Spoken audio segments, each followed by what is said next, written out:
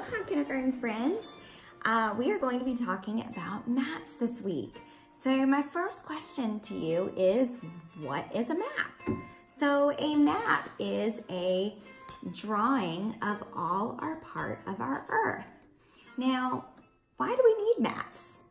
Well, the purpose, or why we need something, of a map is to show us where things are. So how many of you have ever gone on a trip before and you didn't know where you were going? Maybe even down here, you were going to someone's house and you weren't sure where they lived. Well, a lot of times we'll use what's called GPS to help us find our way. And sometimes that's, on our cell phones, will guide us to where we're going. Some other maps that we have, this is an example of like a street map. And you can see over here, the heart is where my house is. And then this is another example. This is like a fire safety map. And so this would show where the safe spot is in the event there was a fire at my house. We live on the Outer Banks, and there's lots of cool maps that are just special to our area. So there's maps of where all the lighthouses are. There's another map that has all the cool shipwrecks. I don't know if any of you have been down to Oregon Inlet and saw the shipwreck that is down there, but they actually have maps of all the different ships and where they, ran aground or wrecked. So this is another map. And this is actually a t-shirt map. This is one of my t-shirts. And you can notice on my map that it is the Outer Banks where we live. And you can kind of see some of the cool things that we have. So if up top, you can see like the horse, where in Kerala, there's the wild horses. And down below, right here, there's the Cape Hatteras Lighthouse. That's kind of a famous spot. And I'm gonna show you the front. This is a Surf and Spoon shirt. So the purpose of this map is so people can find Surf and Spoon. It's kind of right there in the middle. It's hard for me to see where the spoon is.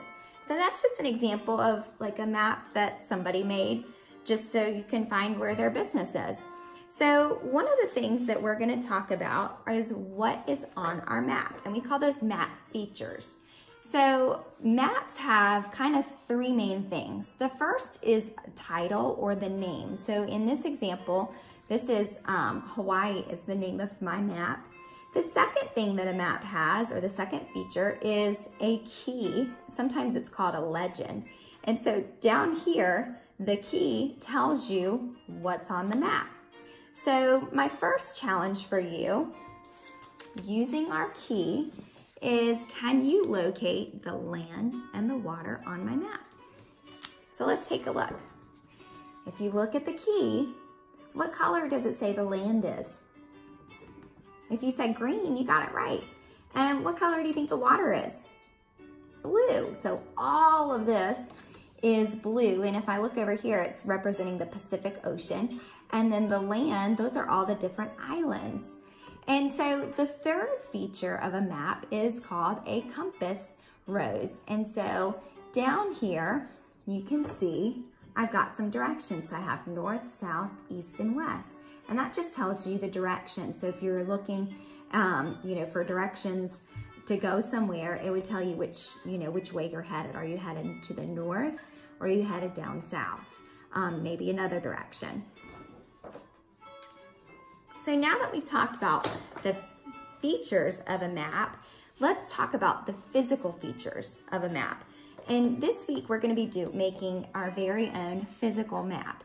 So a physical map is basically a map of land and kind of like the things in nature that it has. So on this example, you can see some physical features. And so let me show you what they are, and then let's see if we can identify them. So I have a couple physical features, and this represents a river, a mountain, a lake, a hill, a volcano, and an island. Now these two in purple, these aren't necessarily physical features. These are more on like a political map, which would be roads and cities, but they're also common in maps, and we might use those at another time. So these are the ones we're gonna be kind of focusing on. And there's even more. You can have forest on there. There's lots of other ideas. So let's go back to our map real quick. So can you find the volcano? Here it is. And how about maybe the mountains? And you can see the really tall mountain because I put a little snow at the top. And this is my heart island. I have a lake, a river. So all of these are examples of things that you can use on your map when you go to make one.